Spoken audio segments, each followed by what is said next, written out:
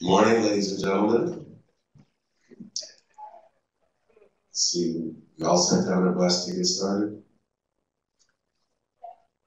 Terrific.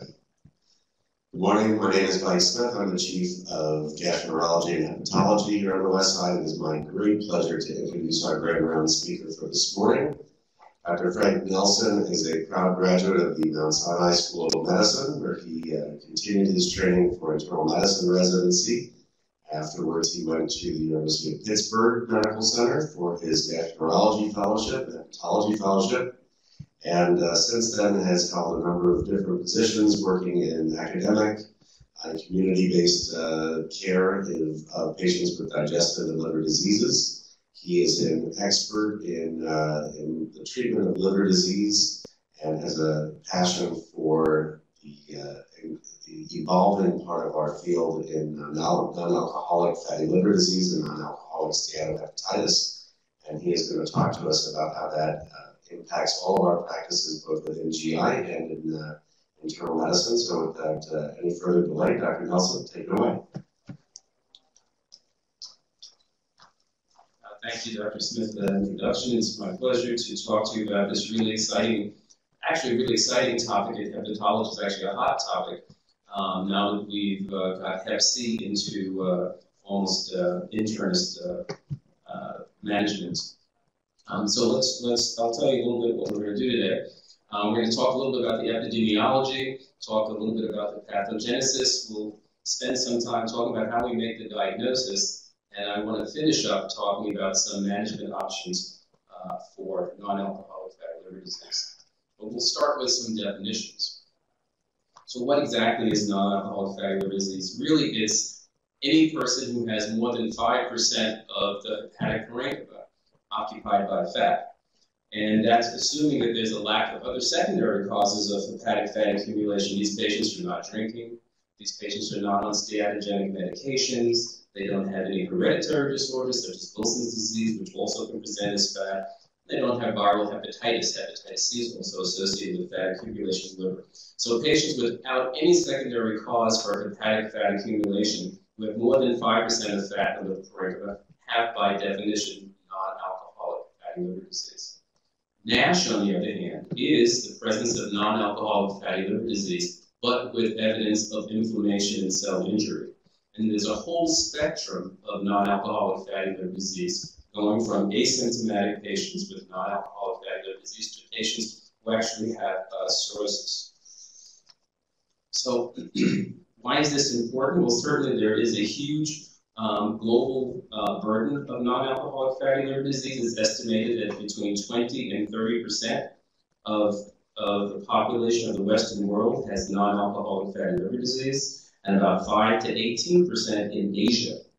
And the prevalence is increasing with the current trends in dietary irresponsibility and sedentary lifestyle. Additionally, there appears to be a linear rise along with the so-called metabolic syndrome. Looking at specific populations, here's a study from India where they looked at healthy subjects just by liver ultrasonography. And these patients are picked up simply by doing an ultrasound. The patient has an echogenic liver, said to be fatty liver. And they found rates somewhere between 16 and 32%. And if you extrapolate this to the entire Indian population, in India alone, there are about 25 million patients who have non-alcoholic fatty liver disease and are at risk for the complications that arise from it. Turning to another worldwide study, there's another meta-analysis that looked at non-alcoholic fatty liver disease diagnosed again by imaging, simple ultrasound, and was found that the highest prevalence of this disease was found in the Middle East and in South America, but for reasons that we'll talk about later, the lowest prevalence was found in Africa. The NHANES data, looking at over a 20-year period from 1988 to 2008, showed that the prevalence of non-alcoholic fatty liver disease has increased from about 5% to 11% over a 20-year period. And this, again, was concurrent with the increased prevalence of the metabolic syndrome. So what are the comorbidities that are associated with non-alcoholic fatty liver disease? certainly obesity, type 2 diabetes, hyperlipidemia, and hypertension, most of which make up the metabolic syndrome, which is actually present in over 40% of patients that have non-alcoholic fatty liver disease. And again, non-alcoholic fatty liver disease is not only increasing in adults, but we see it in our pediatric population. It is the most common hepatic abnormality in kids aged between the ages of 2 and 19. And it is on track to be the most common indication for liver transplantation by 2020. Folks, that's next year. What's the economic burden and why is this important? Because in the United States, according to looking at Medicare data, there are about 64 million people that have this abnormality, with a potential cost of about $103 billion because of the associated comorbidities, most from the metabolic syndrome. In Europe, this number is about $35 billion. And if you look at those people that only have NASH, so those are not people with just non-alcoholic fatty liver disease, but actually have active inflammation and are progressing towards cirrhosis, the cost is between $10 and $15 billion a year. So why is NAFLD important? Because it leads to NASH. NASH is the underlying cause of progressive fibrosis resulting from necroinflammation. It's the leading cause of liver disease in developed countries, affecting about 66% of obese people.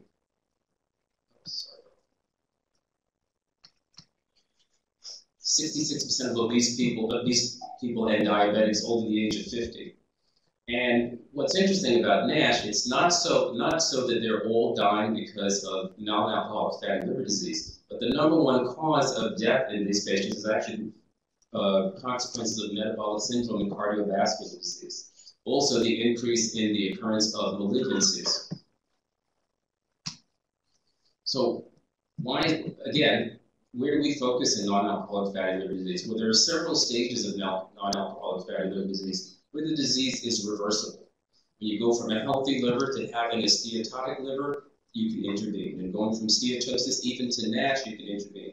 And we're going to talk about several strategies to intervene in these patients. What you want to do is prevent them from coming to the last stage where they go from NASH to actual cirrhosis. As we know, cirrhosis is not reversible.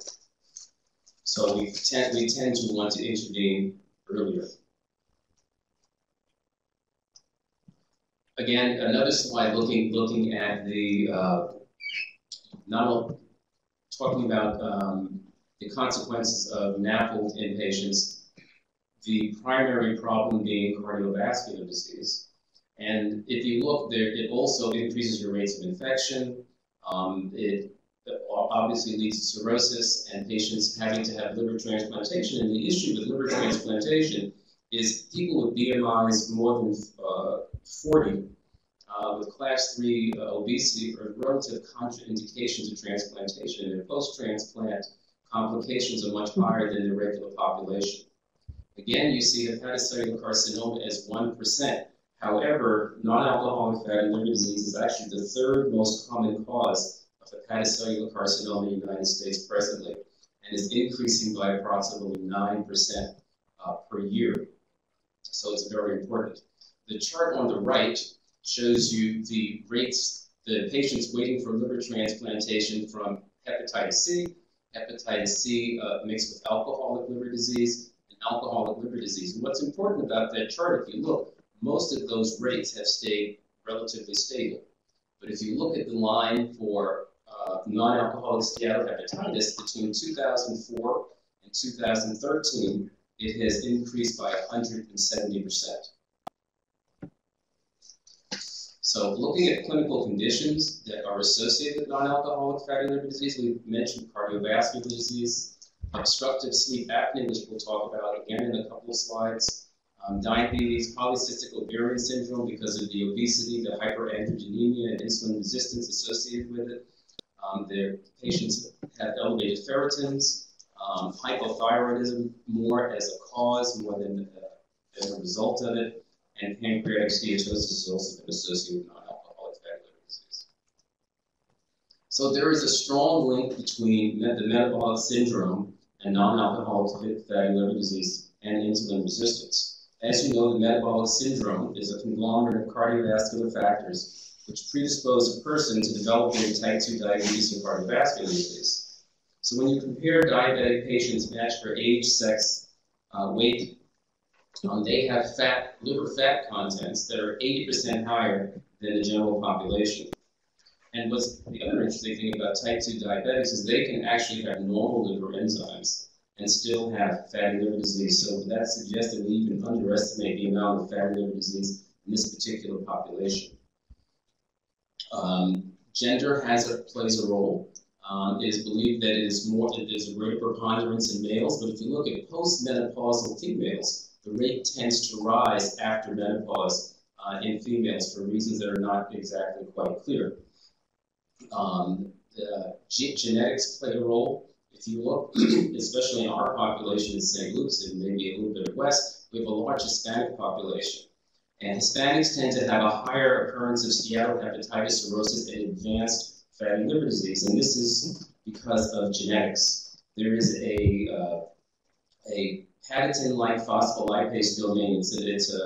It's also known as PNPLA3. It's an allele which predisposes them to accumulate fat at a higher rate, to develop inflammation at a higher rate, even when they're not diabetic, they don't have insulin resistance, and they are not obese.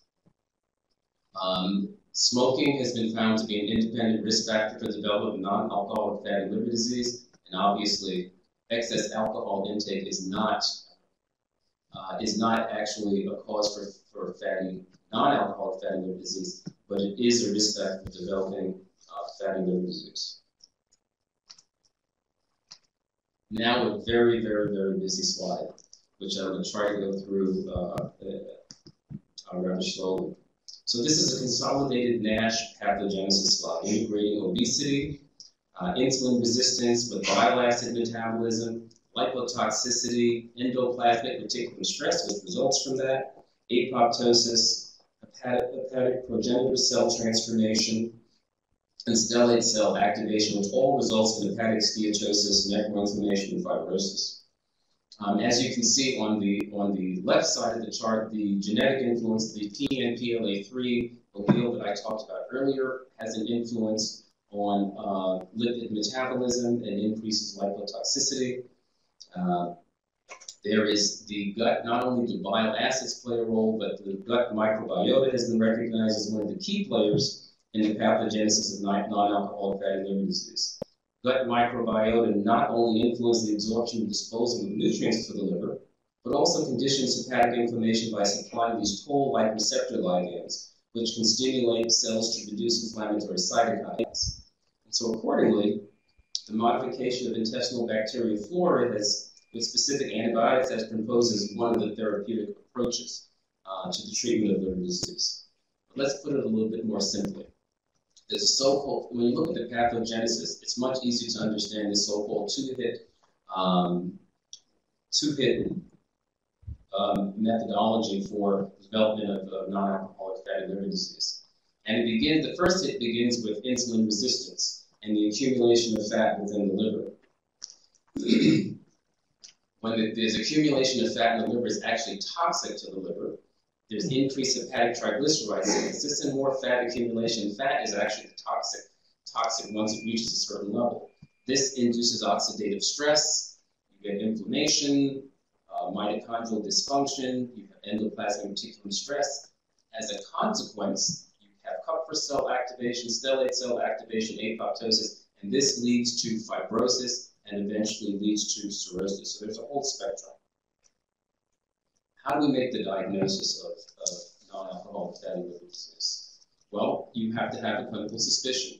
So patients who have a family history of the metabolic syndrome, diabetes, hypertension, they have to be people who take less than 20 grams a day of alcohol if they're women, less than 30 grams a day if they're men, because if they have heavy alcohol use, is no longer non-alcoholic.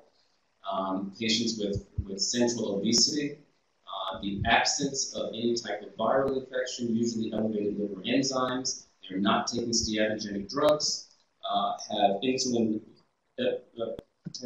resistance, have hyperlipidemia, all are candidates for non-alcoholic fatty liver disease. The simplest thing to do is an ultrasound. That's what most patients get, and a lot of the patients referred to us simply have ultrasounds for other reasons are found to have non-alcoholic fatty liver disease. But in looking at that, you also have to rule out other causes. For example, most of the patients with non-alcoholic fatty liver disease will have an associated increased ferritin. Doesn't mean they all have hemochromatosis, but of course you have to rule out genetic hemochromatosis as a cause. You also have to look out for other causes, celiac disease, thyroid disease, which can affect lipid metabolism and also result in fatty liver disease. We mentioned polycystic ovarian disease earlier, Wilson's disease. All of these can also present with increased fat in the liver. So if you have a patient who has hepatic steatosis detected on imaging and signs attributable to liver disease, elevated liver enzymes, etc., that person should be worked up for non-alcoholic fatty liver disease. However, if you have a patient who has incidental hepatic steatosis with no signs of liver disease, then that person should probably be evaluated with some metabolic risk factors or some alternate cause of hepatic steatosis, such as alcohol or steatogenic medication. So, what are the tools that we use? Generally, liver enzymes are not very reliable for making the diagnosis. Almost the easiest test is an ultrasound. However, ultrasound, while it can pick up fat, it doesn't necessarily have the ability to pick up fibrosis. CT can be better in larger patients, as it is difficult to get good ultrasound examinations in very obese patients. However, MRI and magnetic resonance spectroscopy are much better in terms of measuring total liver fat.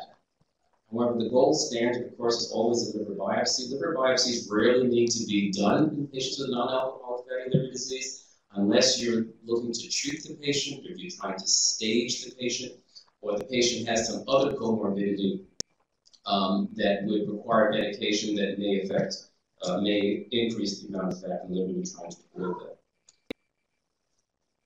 So, if you've sent a patient to one of us, the patient has more than likely had a fibroscan. And this is what we use to diagnose patients with hepatic steatosis. Fibroscan is based on vibration-controlled transient elastography. It measures two qualitative parameters: liver stiffness. You get an F score, and you get a CAP score, which actually looks at the amount of fat in the liver. It's actually fairly accurate for quantitating the amount of fat in the liver. There are also blood tests that we do. We've sort of gone away from it. This so-called FIB-4 index, which is a blood test based on platelets, the age of the patient, ALT, and the AST, which can give you a pretty good predictor of whether or not there's fibrosis. There's also a NAFLD fibrosis score. There's a FibroMeter and a FibroSure, all tests that you can get from LabCorp. However, the most accurate method for detecting fat in the liver these days is really a well-done fibroscan. Again, the role of liver biopsy, really not important in most patients unless you're going to go into a clinical trial, you want to initiate drug therapy, or you just want to assess the prognosis at that time. Also, if there is any confusion about what disease exactly is there, a liver biopsy will be very helpful, because you can have isolated steatosis, as seen in the slide on the left, where there's actually, you don't see any inflammatory cells, there's no inflammation whatsoever, to steatohepatitis in the slide on the right. The first panel that you see simply has steatosis with a lot of inflammatory cells, which gives you steatohepatitis, and on the right, you can actually see that there is some lobular fibrosis. What are the histologic features? I put this only up to show you that there is a difference in the presentation and in liver biopsies in adults versus children.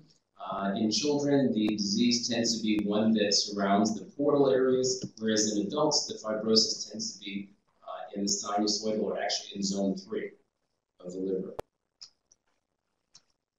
Most important thing that we're going to talk about this morning really is management, and how does one manage these patients.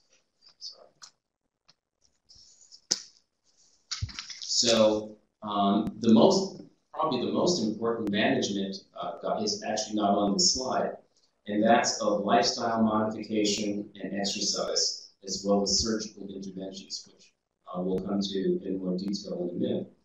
But there are several pathways available in the treatment of non-alcoholic fatty liver disease. First, targeting fat accumulation, drugs such as pioglitazone or elafibranor, which we'll talk about a little bit later, bile acid farcinoid receptors, obeticholic acid, drugs that inhibit de novo lipogenesis within the liver, such as liraglutide, and fibroblast growth factor analogs. Second target would be oxidative stress alleviation through the use of antioxidants, where vitamin E comes in, and pentoxiflin, amylcasin, and some immune modulators, which we'll talk about in more detail in a minute. And third target is anti-obesity medications such as orlistat and finally antifibrotics, which work at the end stage of the disease, trying to reverse some of the fibrosis that occurs. So when do we start treatment? Well, early in NAFLD, the most important thing is introducing lifestyle and dietary changes. And in the next slide, we'll see why that's so important. As the patient progresses in the amount of, or the degree of NASH, then considerations such as bariatric surgery and pharmacotherapy are initiated. But early in the disease, really, even though most patients will come with non-alcoholic fatty liver disease, you'll get a consultation, and the first thing that comes back is diet. Patient needs to lose weight, patient needs to put less fat in their diet. It actually is the most effective way to reverse it before fibrosis sets in. So again, to emphasize that again, body weight, increased physical activity, and also bariatric surgery or even endoscopic weight loss surgery, which is becoming much more popular, can be effective in obese patients with non-alcoholic fatty liver disease. There is currently no approved pharmacotherapy. While there's lots of data with vitamin E and pioglitazone, it's not FDA approved for non-alcoholic fatty liver disease. But these two drugs have the most evidence. And really, you have to tailor your treatment for patients with non-alcoholic fatty liver disease based on their unique situations. So why was weight loss so important? So multiple studies looking at patients who have non-alcoholic fatty liver disease all the way up to early cirrhosis and looking at the results of weight loss. If you can get a patient to lose at least 10% of their current body weight, there have been studies showing up to 45% of those patients will have regression of fibrosis. And even smaller amounts of weight loss have an effect on the natural history of non-alcoholic fatty liver disease. So what you want to do is you actually want to prevent the progression of this disease onto cirrhosis. So dieting and weight loss, as you can see, plays a major role, with even a 3% weight loss reducing the amount of steatosis, 5% reducing the amount of ballooning, which tells you you're affecting actually inflammation, 7% getting complete resolution of NASH, and if you can go more than 10%, you can actually get some regression of fibrosis. So weight loss cannot be emphasized more, given that there is really no FDA-approved medication.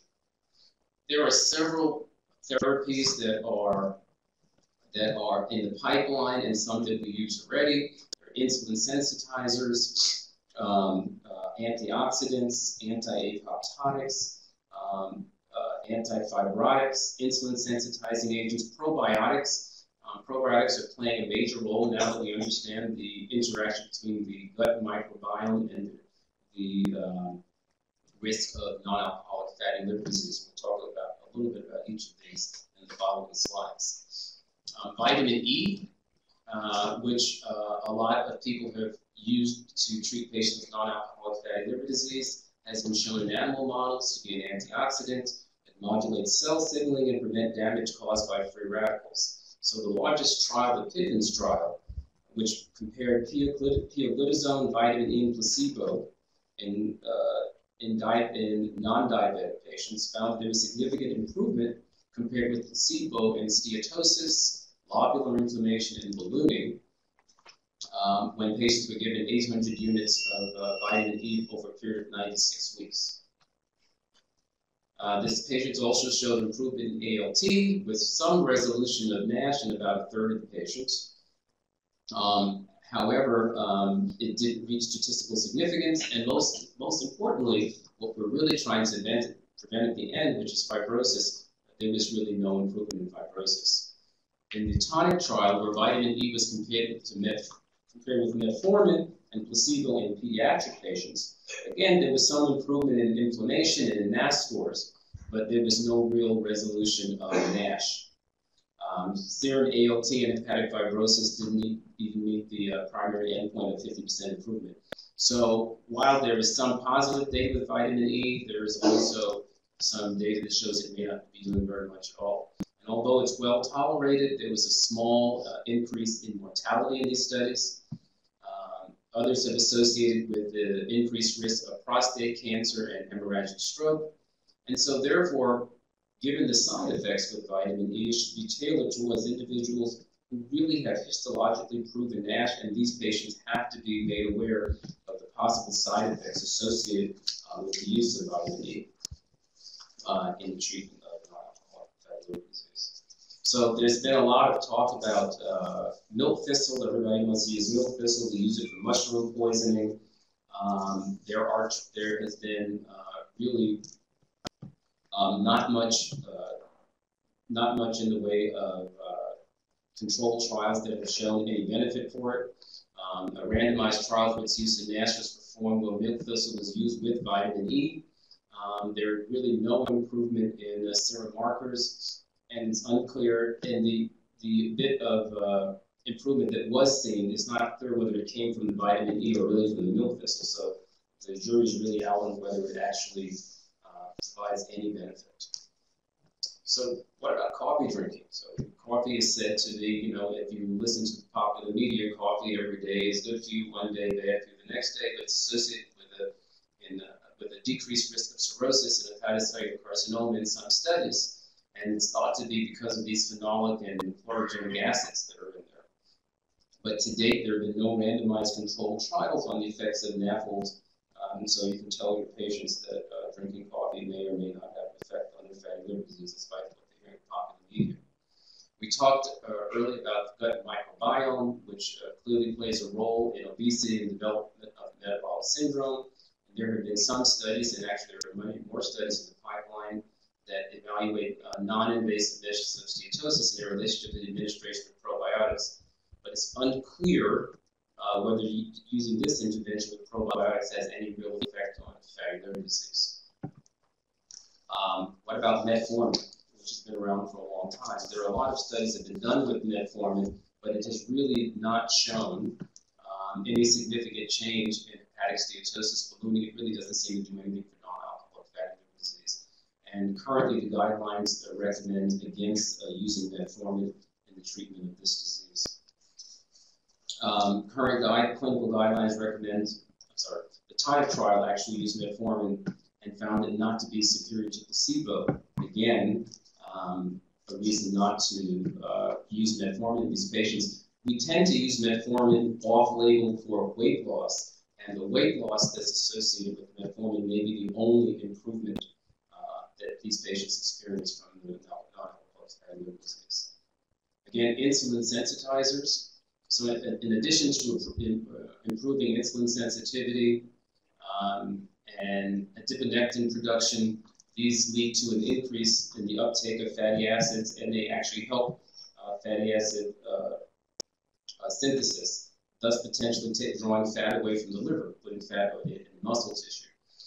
The largest randomized trial, again, the Pivens trial, looked at 30 milligrams a day of pioglitazone for 96 weeks. And as with vitamin E, there was improvements in steatosis and lobular cellular inflammation and ballooning. The NAFLD activity score improved, and insulin resistance all met statistical significance. So there was some evidence for some efficacy in insulin sensitizers. The resolution of definite NASH was also significant in 47% of the patients. However, there was no real change in hepatic fibrosis. One would think if the NASH was improved, that eventually fibrosis would decrease, but it was not shown in this particular study. And of course, there were more side effects in people given pioglitazone compared with those with vitamin E. And of course, you can't use pioglitazone in patients who don't have insulin resistance. Orlistat, which is used basically for a weight loss, was shown to decrease ALT and sonographic hepatic steatosis, but really failed to show any real change in histology. And toxaphylline, which is an antioxidant by way of its attenuating TNF, has been studied as a possible treatment. However, 2 randomized controlled trials, one showed a little bit of improvement, one didn't show any difference. However, it was associated with significant GI side effects, mostly in the form of nausea. Ursodeoxycholic acid, used in patients with cholestatic liver disease, also been studied but did not show any difference in patients. Statins, while they're safe and can be used in patients with elevated liver tests and also in patients with non-alcoholic fatty liver disease, don't really show much of a benefit. There are 2 prospective randomized studies used with statins in the treatment of NASH, and a meta-analysis of these findings shows a decrease in ALT, and your sonograms look better, but liver histology was not assessed, so it's not really clear if they play a role. And they are clearly beneficial for persons at risk for cardiovascular disease and should be used even in patients who have elevated liver tests, for which we often get consults.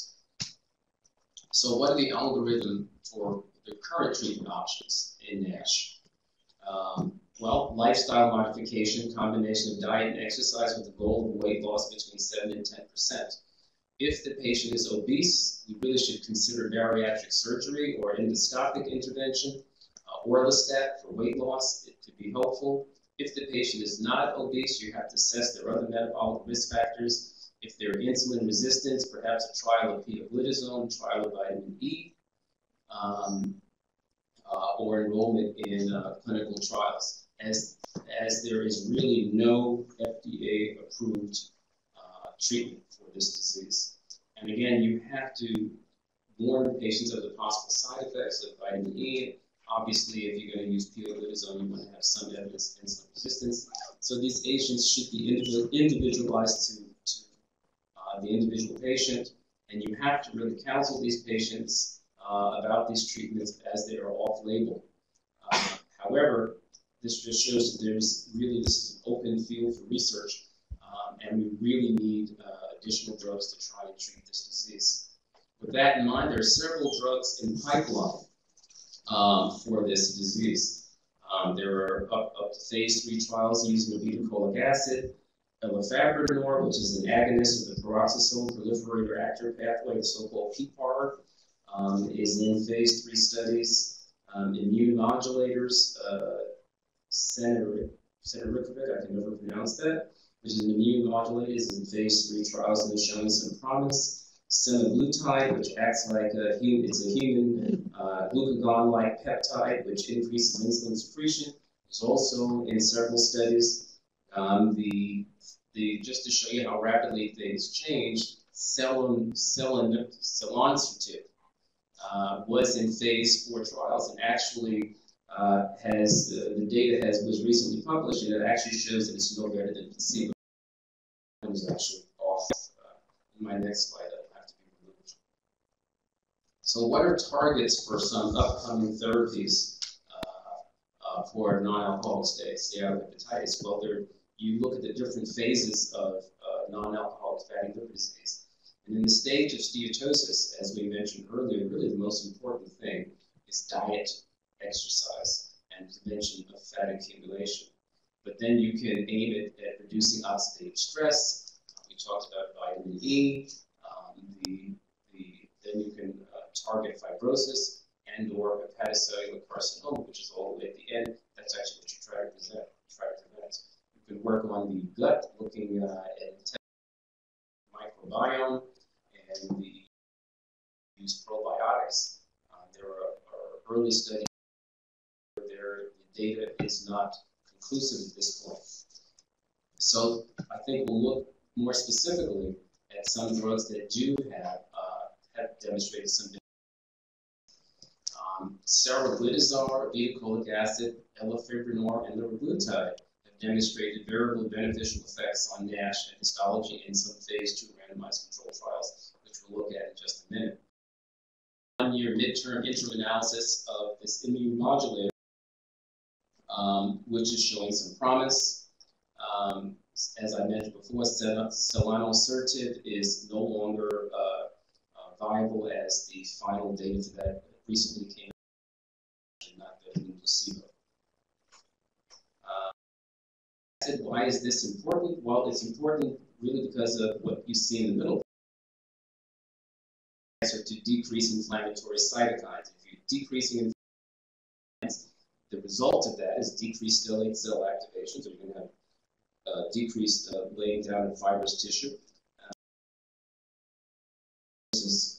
So that leads to decreased fibrogenesis and matrix degradation, which really is what happens when you reverse fibrosis.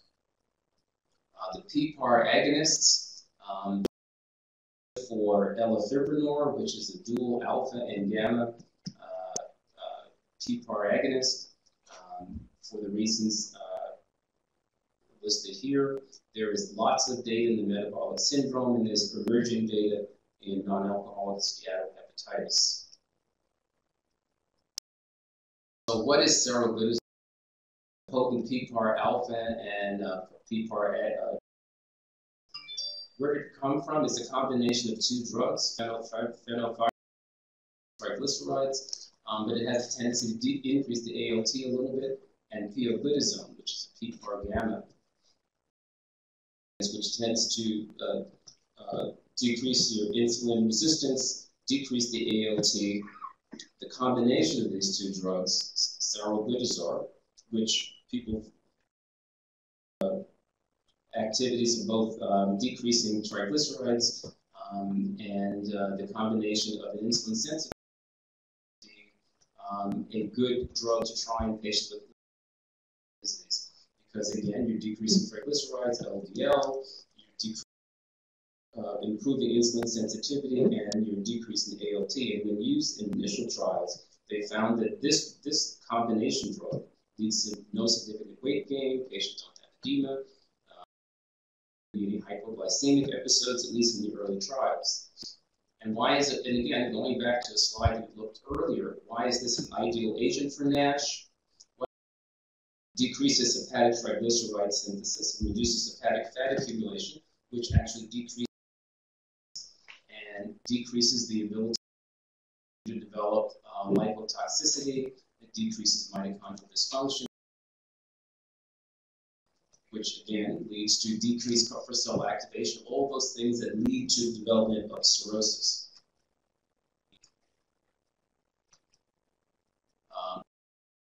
Abstract from EASL from last year, there were these are completed, or actually not all completed, trials of saroglitazar in patients with NASH. Look at the data from the initial studies. You'll see that with saroglitazar, total cholesterol was reduced, non-HDL cholesterol was reduced, the ALT was reduced, and the AST. Not this was they also similar to pioglitazone, but for reasons we're going to see in a minute, it actually is a better drug to use. That model, looking at saroglitazar given to rats with induced fatty liver. Look at the saroglitazar slide, which is the second one from the top. Looking first on the left, you'll see that given this drug, there tends to be less fat accumulation in the liver. And if you look at the slides on the right, which is actually looking at it's a red oil stain, actual fat accumulation, once these rats are treated, there is much less in the liver. So the conclusion from that was that that saroglitazar inhibits steatosis, inflammation, and ballooning, to lowering body weight and serum LFTs and lipids.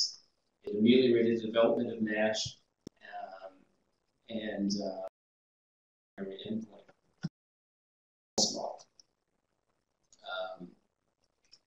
What about humans? me skip past this one.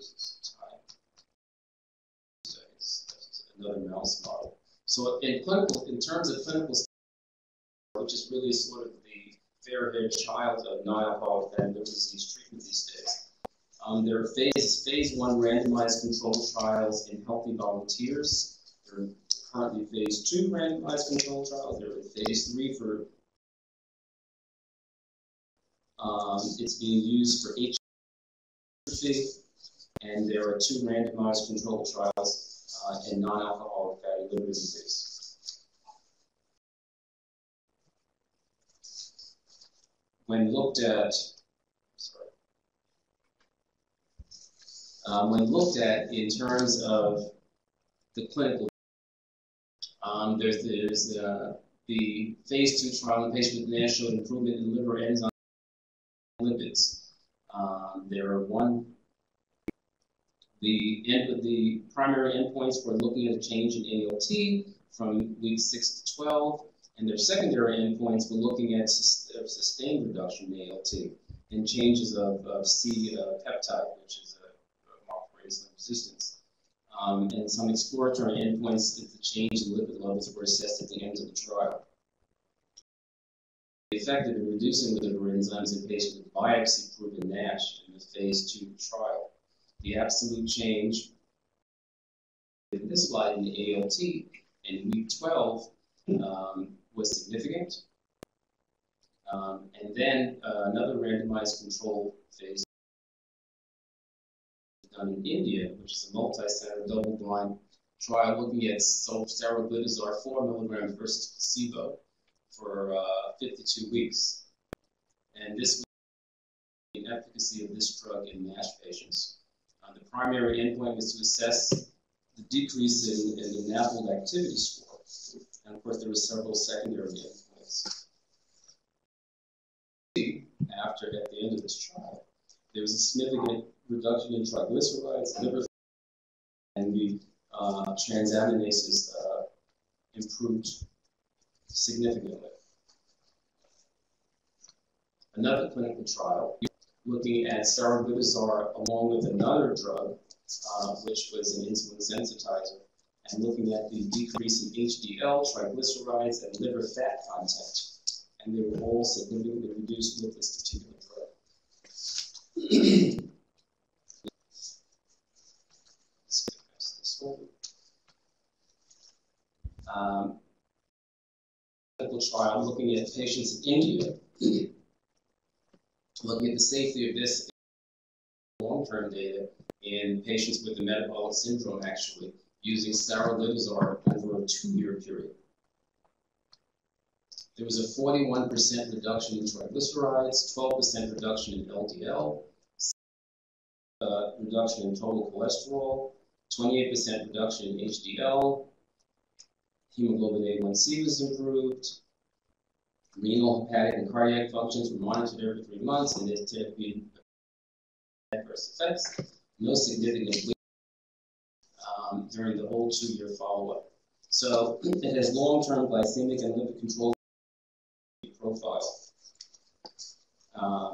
In the PRESS trial, again using saroglitazar, triglycerides were lower, and you saw sort of the same sort of reduction in these parameters that contribute to non-alcoholic fatty liver disease. Saroglitazar is found to be safe. Most common side effects were really GI side effects: gastritis, dyspepsia, asthenia, all mild to moderate, and no one really had to stop the study. So, saroglitazar is a really for the management of both NAFLD and non-alcoholic fatty liver disease. It shows a strong lipid lowering effect, reduces NASH markers significantly.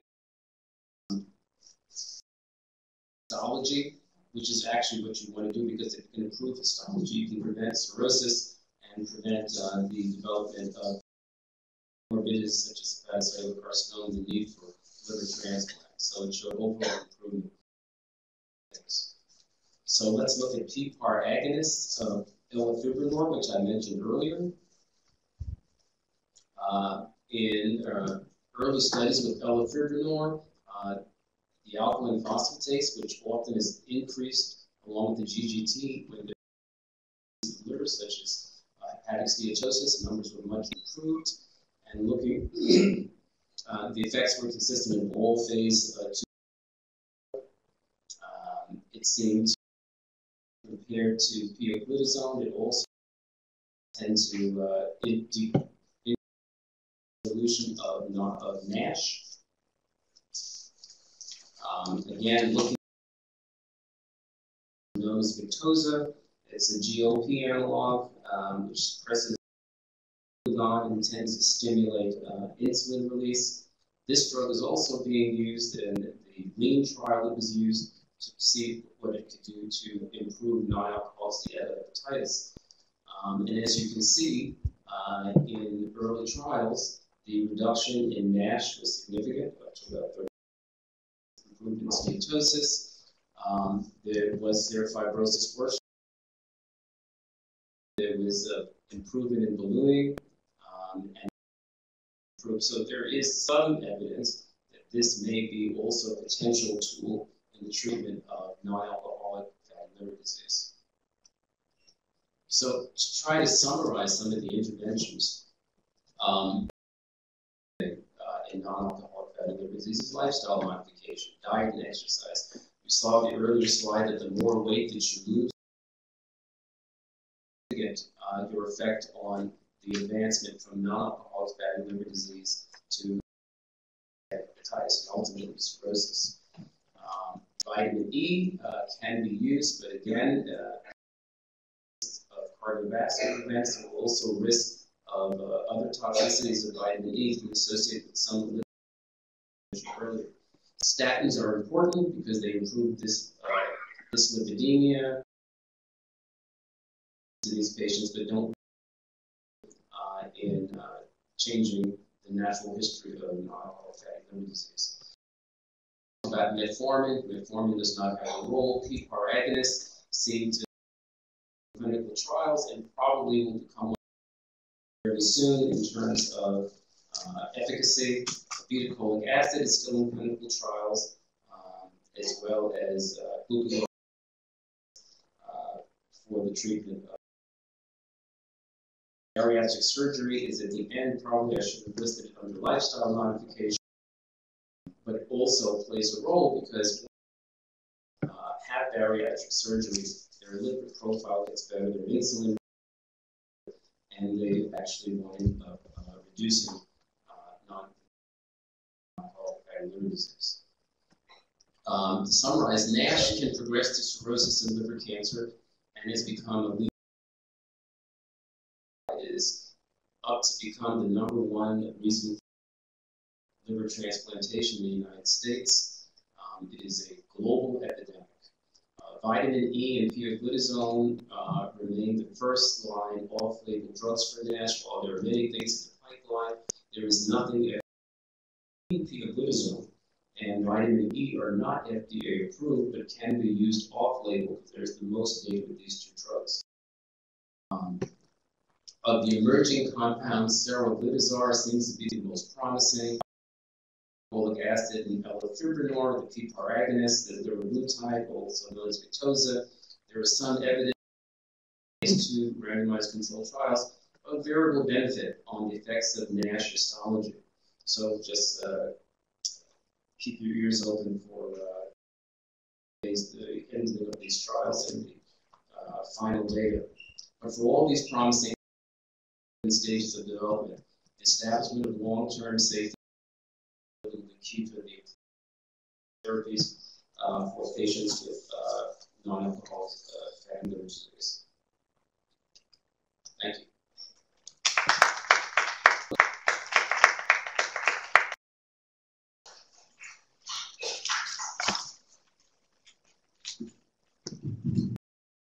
Coaster ride to this disorder. I had not realized how frequent it was. There's some other things here that I'm concerned about because that's what's changing, and you're going to tell us why the frequency is lower in Africa. But we we talk about diet, but it's very complex. One of the major things is there's, I call, a flood of fructose. And what is its impact on the system? Because it seems to me to metabolize it very well. And it's extremely common in everything. And reading labels, you see that, that's one thing. The other is the incredible sides in our environment. Berries are considered to be very healthy, heart healthy, et cetera, et cetera, et cetera. But strawberries have the highest concentration of pesticides. So if you buy organic strawberries, it's 2 or 3 times the same price to do. And when strawberries are quote on sale, it's hard not to consider buying it, but the pesticide content is hard to wash off. And what is the impact on the microbiome? Antibiotics in at farm animals. So to produce larger amounts, we are putting compounds in our system. And then the use of other pesticides, such as Roundup. We know that glyphosate is an incredibly toxic substance and mitogenic.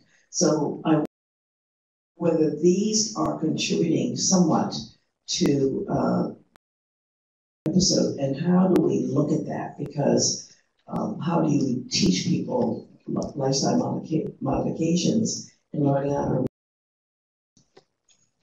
So I don't have any specific data in pesticides, although I'm sure they play a role. I think the biggest driver of the worldwide, or this global epidemic of non-alcoholic fatty liver disease is simply a Western diet. Carbohydrates, you mentioned fructose, sugars in almost everything, the promotion of a sedentary lifestyle. People, if you look at one of the slides I had, the Middle East having one of the highest prevalence, and they have the highest incidence of sedentary lifestyle. I don't know if that's because they have so much money to do it. But it's really excess. What causes non-alcoholic fatty liver disease is really excess fat accumulation in the liver. Excess fat is actually the toxin, or the toxicity that drives NASH, or drives inflammation. So too many, you have a few fat cells, you many fat cells, and you get endoplasmic reticulum stress. They start to, you have mitochondrial dysfunction, you have production of cytokines, which activate stellate cells, and that's when you get fibrosis. You progress. There are lots of patients that have a fatty liver that are actually fine. They don't have any elevated liver enzymes. They're totally fine. You want me to mention why the incidence in African Americans fatty liver, but they tend to have less fatty liver. They tend to progress to cirrhosis and non-alcoholic steatohepatitis at a lower rate than other groups, and it's felt to be just the PNLP3 allele Hispanics is because of genetics.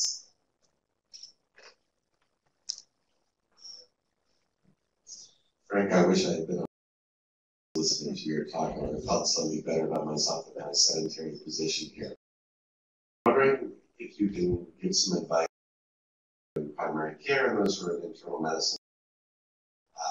We tell everybody that the baby boomers need to have their hep C antibody checked. We have guidelines out there about to and when to get LFTs or how to screen, and what would your recommendations be to the folks who are in the patients who come in for their annual checkup or less than annual checkup, and there's a concern for fatty liver? How should they be handling it?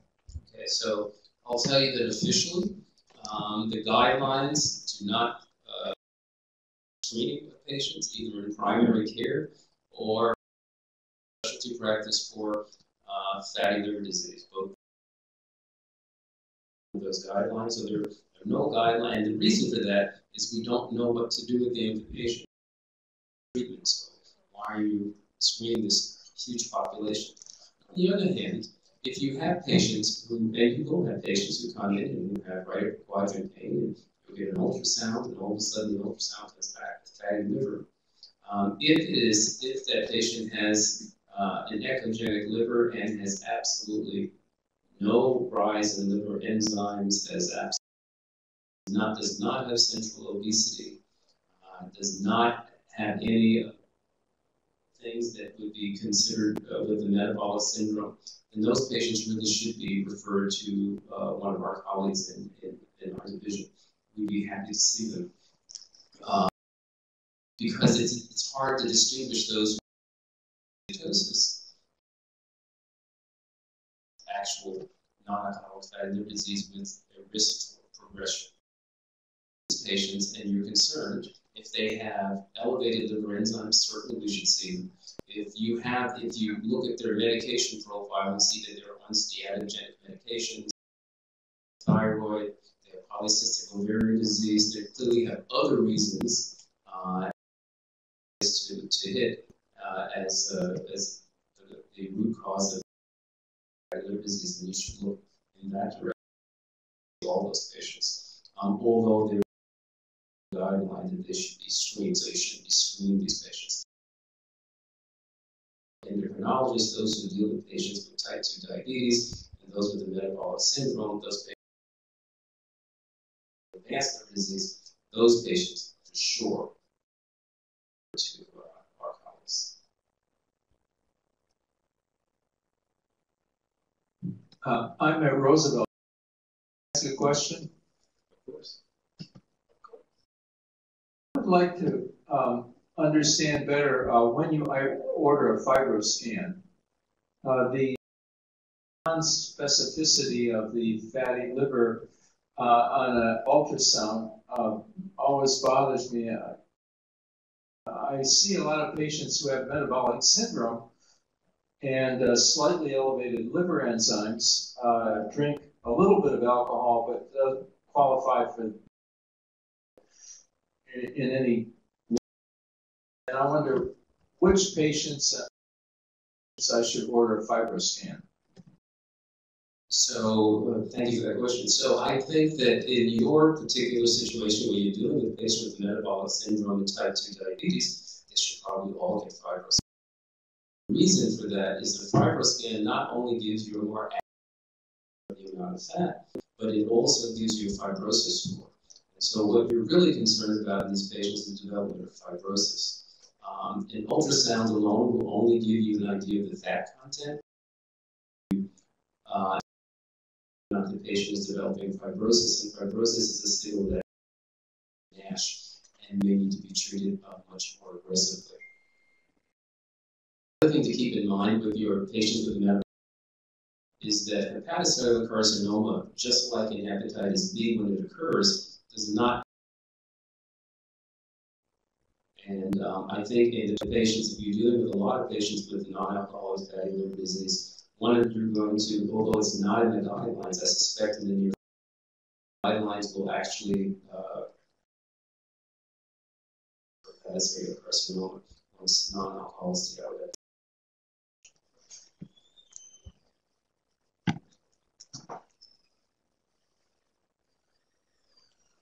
Thank you.